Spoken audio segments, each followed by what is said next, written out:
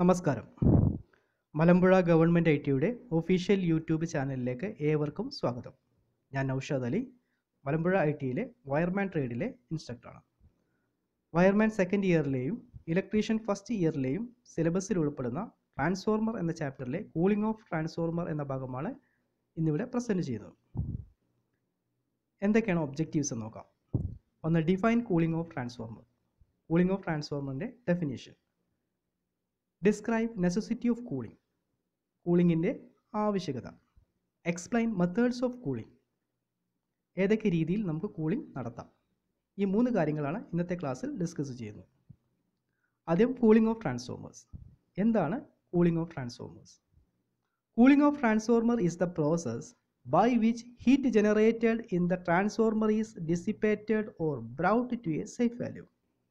അതായത് transformer work ചെയ്യാൻ തുടങ്ങിക്കഴിഞ്ഞാൽ അതിനകത്തൊരു ഹീറ്റ് ജനറേറ്റ് ചെയ്യും. ഇങ്ങനെ ഉണ്ടാകുന്ന ഹീറ്റിനെ ഒഴിവാക്കുകയോ അല്ലെങ്കിൽ കുറച്ച് കൊണ്ടുവന്ന് ഒരു സേഫ് വാല്യൂയിലേക്ക് എത്തിക്കുകയോ ചെയ്യുന്ന പ്രോസസ്സിനെ പറയുന്ന പേരാണ് കൂളിംഗ് ഓഫ് ട്രാൻസ്ഫോർമർ. ഇനി എന്താണ് ഇതിൻ്റെ നെസസിറ്റി എന്ന് നോക്കാം.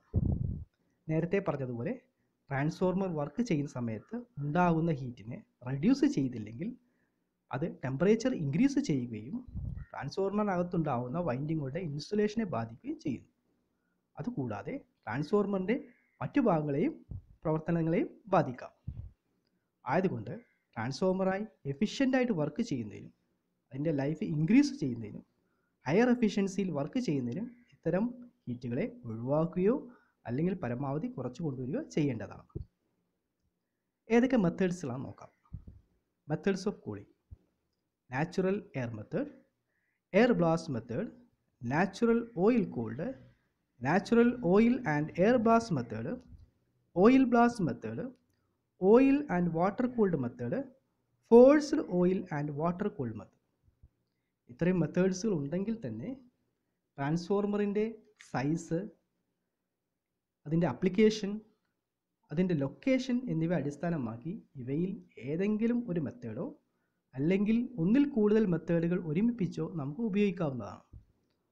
ഒന്നാമത്തെ മെത്തേഡ് നോക്കാം, നാച്ചുറൽ എയർ മെത്തേഡ്.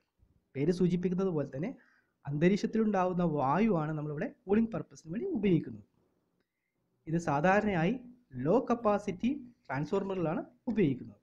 അതായത് നമ്മൾ വർക്ക്ഷോപ്പുകളിൽ ഉപയോഗിക്കുന്ന ചെറിയ ട്രാൻസ്ഫോർമറുകൾ, അതുപോലെ തന്നെ ഇലക്ട്രോണിക് സർക്യൂട്ടുകൾ ഉപയോഗിക്കുന്ന വളരെ ചെറിയ type ട്രാൻസ്ഫോർമറുകൾ. Maximum distribution transformer maximum 100 KV വരെ നമുക്ക് ഈ മെത്തേഡ് ഉപയോഗിക്കാവുന്നതാണ്. ഇത്തരം ട്രാൻസ്ഫോർമറിൽ ഉണ്ടാകുന്ന ഹീറ്റിനെ, വർക്ക് ചെയ്യുമ്പോൾ ഉണ്ടാകുന്ന ഹീറ്റിനെ സറൗണ്ടിങ്ങിൽ ഉണ്ടാകുന്ന എയർ വലിച്ചെടുക്കുകയും അങ്ങനെ ട്രാൻസ്ഫോർമറിൻ്റെ ഹീറ്റിനെ പരമാവധി കുറയ്ക്കുകയുമാണ് ചെയ്യുന്നത്. രണ്ടാമത്തെ മെത്തേഡ് എയർ ബ്ലാസ്റ്റ് മെത്തേഡ് അല്ലെങ്കിൽ ഫോഴ്സ്ഡ് എയർ മെത്തേഡ്. ഇവിടെ എയർ സർക്കുലേഷന് വേണ്ടി നമ്മൾ ഒരു ഫാനോ അല്ലെങ്കിൽ ഒരു ബ്ലോവറോ ഉപയോഗിക്കുന്നു. ചിത്രത്തിൽ കാണാൻ കഴിയും, ഒരു ഫാൻ ഉപയോഗിച്ചിട്ട് ട്രാൻസ്ഫോർമറിൻ്റെ അകത്തേക്ക് എയറിനെ സർക്കുലേറ്റ് ചെയ്യുന്ന മെത്തേഡാണ് ഇത്. അതായത് ഫാൻ ഉപയോഗിക്കുന്ന സമയത്ത് വളരെ എളുപ്പത്തിൽ നമുക്ക് എയറിൻ്റെ സർക്കുലേഷൻ ചെയ്യാൻ സാധ്യമാകുന്നു. ഇങ്ങനെ ഈ രൂപത്തിൽ തണുപ്പിക്കുന്ന ഈ മെത്തേഡിനെ പറയുന്ന പേരാണ് എയർ ബ്ലാസ്റ്റ് മെത്തേഡ് എന്ന് പറയുന്നത്. അടുത്ത നാച്ചുറൽ ഓയിൽ കൂൾഡ്. സാധാരണ നമ്മൾ ഉപയോഗിക്കുന്ന ട്രാൻസ്ഫോർമർ ടാങ്കിലായിരിക്കും അതിൻ്റെ കോറും വൈൻഡിങ്ങും പ്ലേസ് ചെയ്തിട്ടുണ്ടാവുക. ഇങ്ങനെ ഉണ്ടാകുന്ന ടാങ്കിലേക്ക് ട്രാൻസ്ഫോർമർ ഓയിൽ ഫില്ല് ചെയ്യുന്നു. സാധാരണയായി നമ്മൾ മിനറൽ ഓയിലാണ് ട്രാൻസ്ഫോർമർ ഓയിലായിട്ട് ഉപയോഗിക്കുന്നത്. ചിത്രത്തിൽ കാണുന്നത് പോലെ ട്രാൻസ്ഫോർമർ ടാങ്കിൻ്റെ വശങ്ങളിലായി ധാരാളം കൂളിംഗ് പൈപ്പുകൾ ഉണ്ടായിരിക്കും. ഈ കൂളിംഗ് പൈപ്പുകളെ പൊതുവെ റേഡിയേറ്റർ എന്നാണ് അറിയപ്പെടുന്നത്. ട്രാൻസ്ഫോർമർ വർക്ക് ചെയ്യുന്ന സമയത്ത് ട്രാൻസ്ഫോർമറിൻ്റെ അകത്ത് വൈൻഡിങ്ങിൽ ഉണ്ടാകുന്ന ഹീറ്റിനെ ട്രാൻസ്ഫോർമർ ഓയിൽ വലിച്ചെടുക്കുകയും അങ്ങനെ ട്രാൻസ്ഫോർമർ ഓയിൽ ചൂടാവുകയും ട്രാൻസ്ഫോർമറിൽ മുകളിലേക്ക് പാസ് ചെയ്യുകയും ചെയ്യുന്നു. ഇങ്ങനെ പാസ് ചെയ്യുന്ന ട്രാൻസ്ഫോർമർ ഓയിൽ കൂളിംഗ് പൈപ്പുകൾ വഴി വീണ്ടും താഴേക്ക് വരുന്നു. നാച്ചുറൽ കൺവെക്ഷൻ ആൻഡ് കണ്ടക്ഷൻ പ്രോസസ്സുകൾ വഴി ട്രാൻസ്ഫോർമർ ഓയിൽ ഉണ്ടാകുന്ന ഹീറ്റിനെ പുറത്തേക്ക് പുറന്തള്ളപ്പെടുന്നു. ഇങ്ങനെ ട്യൂബിൻ്റെ അകത്തൂടെ താഴേക്ക് എത്തുന്ന ട്രാൻസ്ഫോർമർ ഓയിൽ വീണ്ടും വർക്ക് ചെയ്ത് വീണ്ടും ചൂടായി മുകളിലേക്ക് വരികയും ചെയ്യുന്നു. ഇങ്ങനെ ഈ പ്രോസസ്സ് കണ്ടിന്യൂസ് ആയി നടന്നുകൊണ്ടിരിക്കുകയാണ് ചെയ്യുന്നത്. ഈ മെത്തേഡിനെയാണ് നാച്ചുറൽ ഓയിൽ കൂൾഡ് മെത്തേഡ് എന്ന് പറയുന്നത്. അടുത്തത് natural oil and air blast method. നേരത്തെ പറഞ്ഞ മെത്തേഡിൽ നിന്നും വ്യത്യസ്തമായി ഇവിടെ നമ്മൾ റേഡിയേറ്ററിന് തൊട്ടടുത്തായി ഫാനുകൾ സ്ഥാപിക്കുന്നു.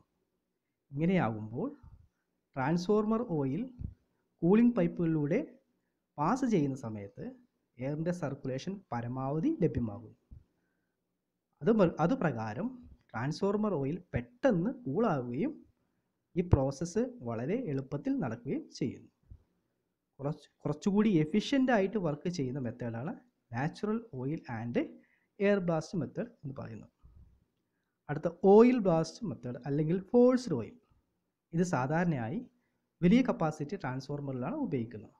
അതായത് നാച്ചുറൽ ഓയിൽ മെത്തേഡ് ഉപയോഗിക്കുന്ന സന്ദർഭങ്ങളിൽ അതിൻ്റെ സർക്കുലേഷൻ അപര്യാപ്തമായി വരുന്ന സന്ദർഭങ്ങളിലാണ് ഈ ടൈപ്പ് നമ്മൾ ഉപയോഗിക്കുന്നത്. അതായത് ചിത്രത്തിൽ നമുക്ക് കാണാൻ കഴിയും, ഇവിടെ ട്രാൻസ്ഫോർമറിൻ്റെ സർക്കുലേഷൻ എളുപ്പമാകുന്നതിന് വേണ്ടി ഒരു പമ്പ് സ്ഥാപിച്ചിരിക്കുകയാണ്. പമ്പ് ഉപയോഗിച്ച് തണുത്തിരിക്കുന്ന ട്രാൻസ്ഫോർമർ ഓയിലിനെ ടാങ്കിനകത്തേക്ക് സർക്കുലേറ്റ് ചെയ്യുന്നു. സ്വാഭാവികമായും മുകളിലുണ്ടാകുന്ന ചൂടായിരിക്കുന്ന ട്രാൻസ്ഫോർമർ ഓയിൽ പുറന്തള്ളപ്പെടുകയും അതൊരു ഹീറ്റ് എക്സ്ചേഞ്ചറിലെത്തി അതിനെ വീണ്ടും തണുപ്പിച്ച് വീണ്ടും ട്രാൻസ്ഫോർമർ ടാങ്കിലേക്ക് എത്തുന്ന രൂപത്തിലായിരിക്കും സജ്ജീകരിച്ചിട്ടുണ്ടാവുക.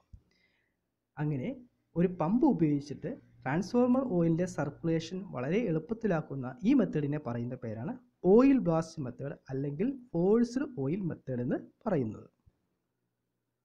അടുത്തത് forced circulation of oil and air.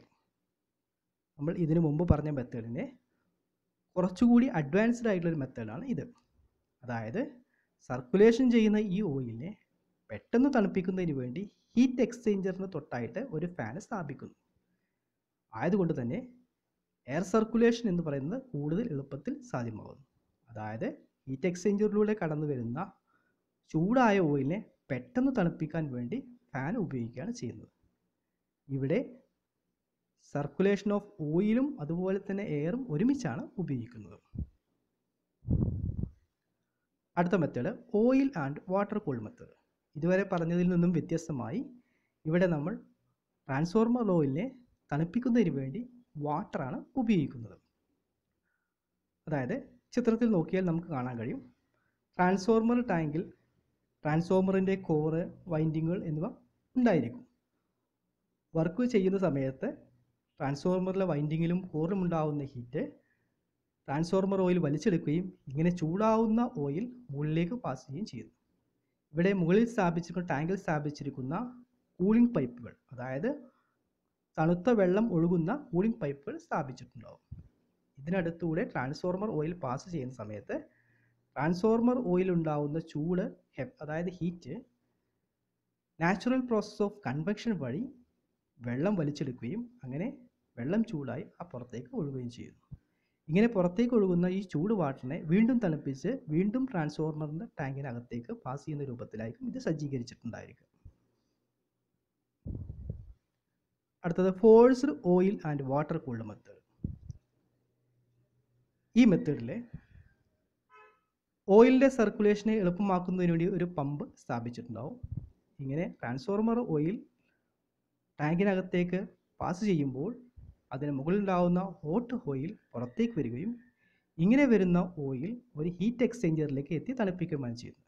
ഇവിടെ നമ്മൾ ഹീറ്റ് എക്സ്ചേഞ്ചറിൽ തണുത്ത വെള്ളം ഉപയോഗിച്ച് അതിനെ എളുപ്പത്തിൽ ട്രാൻസ്ഫോർമർ ഓയിലിൻ്റെ ഹീറ്റിനെ എളുപ്പത്തിൽ ഒഴിവാക്കി പെട്ടെന്ന് തണുപ്പിച്ച് ട്രാൻസ്ഫോർമർ ടാങ്കിലേക്ക് വീണ്ടും എത്തിക്കുന്ന രൂപത്തിലാണ് ചെയ്തിരിക്കുന്നത്.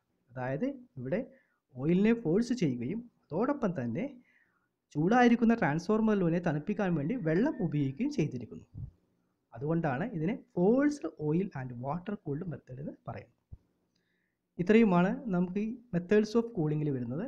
നമ്മൾ നേരത്തെ പറഞ്ഞതുപോലെ തന്നെ വെയിൽ, ട്രാൻസ്ഫോർമറിൻ്റെ സൈസ്, അപ്ലിക്കേഷൻ, അതുപോലെ തന്നെ ലൊക്കേഷൻ എന്നിവ അടിസ്ഥാനമാക്കി ഇവയിൽ ഏതെങ്കിലും ഒരു മെത്തേഡോ അല്ലെങ്കിൽ ഒന്നിൽ കൂടുതൽ മെത്തേഡുകളുടെ കോമ്പിനേഷൻസോ നമുക്ക് ഉപയോഗിക്കാവുന്നതാണ്. അപ്പോൾ ഈ ടോപ്പിക്ക് ഇവിടെ അവസാനിക്കുകയാണ്. നമുക്ക് ഇന്നെടുത്ത ക്ലാസ് ഒന്നുകൂടി റിവ്യൂ ചെയ്യാം, എന്തൊക്കെ പഠിച്ചെന്ന് നോക്കാം. ഒന്നാമത് പഠിച്ചത് കൂളിംഗ് ഓഫ് ട്രാൻസ്ഫോർമർ, അതിൻ്റെ ഡെഫിനിഷൻ പഠിച്ചു. രണ്ടാമത് അതിൻ്റെ നെസസിറ്റി, എന്താണ് അതിൻ്റെ ആവശ്യകത എന്ന് പഠിച്ചു. പിന്നെ ഏതൊക്കെ മെത്തേഡ്സുകളാണ് നമ്മൾ കൂളിങ്ങിന് വേണ്ടി ഉപയോഗിക്കുന്നത് എന്നുള്ളത് പഠിച്ചു. Okay, thank you.